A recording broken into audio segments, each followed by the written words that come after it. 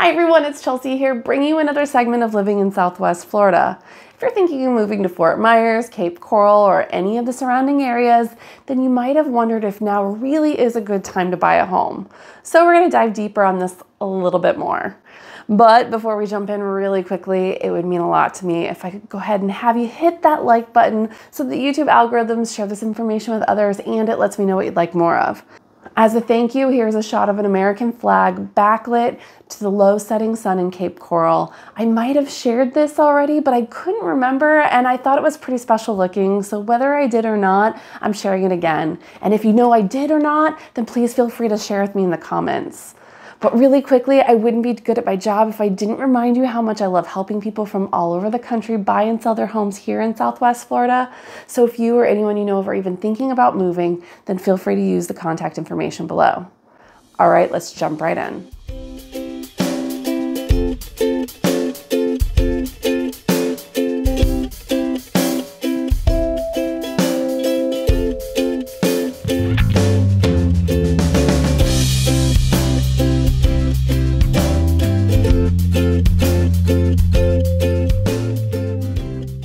A lot of discussions going on right now about whether or not is a good time to buy a house. And I get it. For many people, it may not make sense right now, but it's always the right time to buy the right house.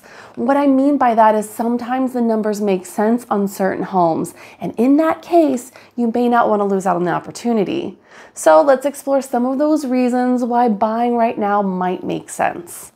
Before any of the other reasons why someone might consider wanting to move and consider those costs of waiting, a big one to consider first and foremost is if it affects employment and an employment opportunity.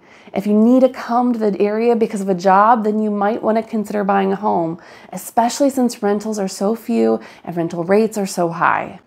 Speaking of rentals, there is a cost of equity. Equity is the difference between the amount that a homeowner owes to the bank and the amount that they can resell the home for. So, for example, if a home is worth $500,000 and the owner owes $300,000, then they have $200,000 left in equity. Anyone who has a mortgage or a rental will be paying a monthly amount. If you own the home, a portion of that payment every month is essentially money back to yourself in the form of equity. When you rent a home, you are essentially paying someone else's mortgage, giving them the equity. So to continue with the example above, let's say that payment every month is $2,500. For the renter, all $2,500 is going towards rent for the landlord, but a homeowner has that portion of the $2,500 that's now a reduction on how much they owe, giving them some money essentially back to themselves. Let's hypothetically say that this number is $200. I'm just going to use this for simplicity, but the longer you pay the mortgage, the more you pay yourself, and the greater that equity increases month over month. But for using a flat $200 in equity over the course of the year, they will have $2,400 in equity than they had before. In this example, both people could afford the $2,500, only one of them was keeping about a payment back to themselves and the other isn't. In other words, the renters are losing out on this $2,400 every year, and they will have nothing to show for at the end of the lease term. On the other hand, when you buy the home, you're building equity with each mortgage payment. This equity can then be used as a financial resource in the future, such as for retirement or for a down payment on another house. Another thing to consider with rentals, after many landlords sold their rental homes during the COVID boom, there are a lot less options out there and a much tighter rental inventory. This means that rental rates are the highest they've ever been thanks to supply and demand, and that it may be more expensive per month to rent than it would be to buy. Another cost of waiting is the cost in tax breaks. Homeowners can deduct mortgage interest and their property taxes from federal income taxes. Always check with your tax professional, as that is not my area of expertise, and I am not going to pretend to know about your specific situation. So please consult with a professional and do not use this as actual tax advice. However, things to consider would be that the homeowners can use the tax breaks from owning their property in a number of different ways. Some of the most common tax breaks include a mortgage interest deduction. The IRS allows homeowners to deduct any interest paid on their mortgage for up to the first $750,000 of value on the home. So, for example, if you paid $12,000 in mortgage interest, you can write that off as a deduction at the end of the year on your taxes. Another thing that can be deducted is property taxes. So if you paid $5,000 for the year as part of your monthly mortgage, then that can be removed from your tax filing as well. A HELOC or a home equity line of credit also gets your interest deductions. If you're self-employed, then there's a whole slew of tax deductions you may have available to you as well. So let's go back to the example of renting versus owning, where both people are paying $2,500. For the owner in our example, they are paying $200 in equity to themselves, and let's say that their mortgage bill includes another $300 a month for being collected for their taxes, and $1,800 is their interest. I know that looks crazy, but if you look at an amortization calculator, the interest is always highest in the beginning. So if we're on year one, it's going to be the highest it'll be. Anyway, I digress. In this example, that means that the homeowner has the potential writing off of their taxes $2,100 a month in write-ins and another $200 in their equity. And the renter's unable to do any of this. Again, speak with your tax accountant on this one. I am not a CPA or financial advisor, and so you should speak with your advisors to see exactly how this could work for you and what those numbers look like. All right, I think now is the time to mention the cost of interest. Yes, interest rates are high. When I'm compiling this, they are averaging about 7.25%. The Fed met this past week and they stated they weren't raising any interest rates this go around, but they do plan on doing one more by the end of the year. They also indicated that they intend to do less rate cuts next year than they had planned. In other words, if a buyer is waiting for interest rates to drop, it may be some time before this happens. I had buyers last year who said that they were going to wait for interest rates to come down, and at this point, they're much higher than when we first started speaking about it, which leaves them sitting on the sidelines. They're not building the equity or living the life that they dreamed of, and perhaps they're going to be sitting there longer than they expected to. There's this saying in the industry, marry the house and date the rate. Granted, rates currently are still below the trend line, which is historically at 8%, and we're getting very close there. But in the next year or two, there will be rate cuts. So if you see the home you love and can afford the payment, then it may be worth considering it that you go ahead and buy the home and then refinance later once the rates drop. I saw a great example of this the other day. Let's say someone decides to buy a house now at $400,000. They're putting down a down payment of 5%, which is $20,000, and the rate is 7.25%, the payment being $2,560 a month. Say that same person decided to wait until next year. By then, buyers have begun to return to the marketplace because the rates have lowered. The same house that they planned on paying $400,000 for has now followed the historic trend line, and that says that year over year, over time, there's going to be about a 4% interest growth. Now the house is at $415,750.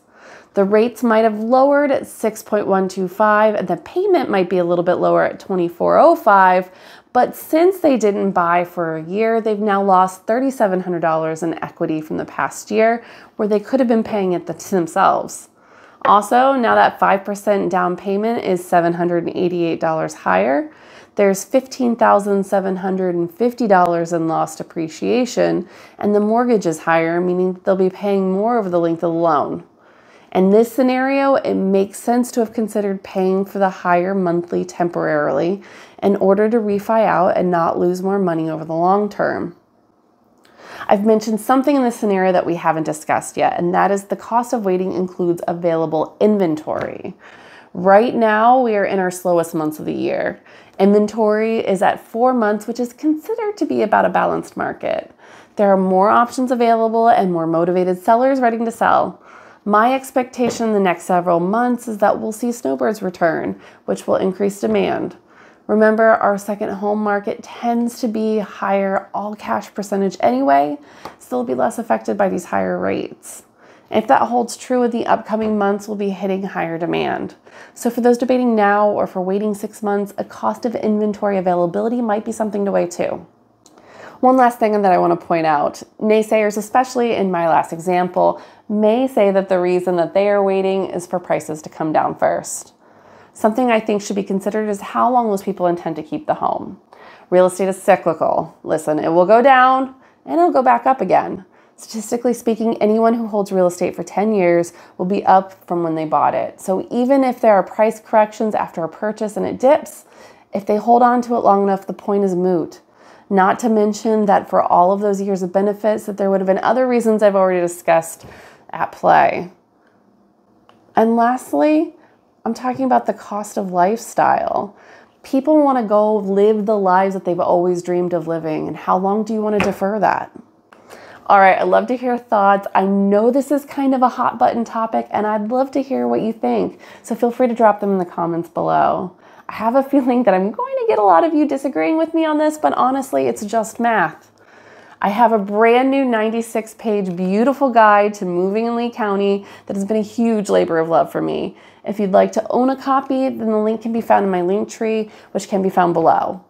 And if you have any questions about the data, or if you'd like to drill down and compare specific neighborhoods, like say Cape Coral versus Fort Myers, or waterfront homes or pool homes, or whatever your specific circumstances call for, then feel free to reach out to the contact info in the description below. Myself and the network of agents I have throughout the United States are here, and we're ready to help you with your move. My video schedule can sometimes be erratic, so if you'd like more videos like this, then don't forget to hit that subscribe button so you'll be notified when we drop another one. If you're ready to go ahead and get that ball rolling with your move to Southwest Florida, then there is a link in the description below to set up a personalized home search, and that'll be tailored specifically to you.